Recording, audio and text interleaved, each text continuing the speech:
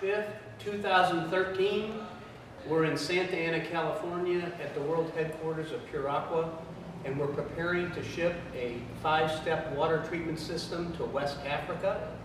The application is filtering well water for use in a hotel, and included in the process are 5 components, as I've said before. The first of which is going to be the multimedia filtration.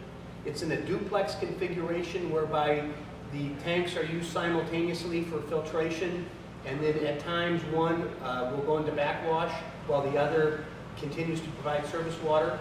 The flow rate is 120 gallons per minute. And again, the first step is the multimedia filter in duplex, followed by activated carbon in duplex.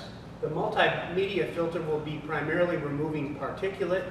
The activated carbon filter will be removing organics, taste, and odor. And the next step is a twin alternating softener, whereby one tank is in service while the other is in standby.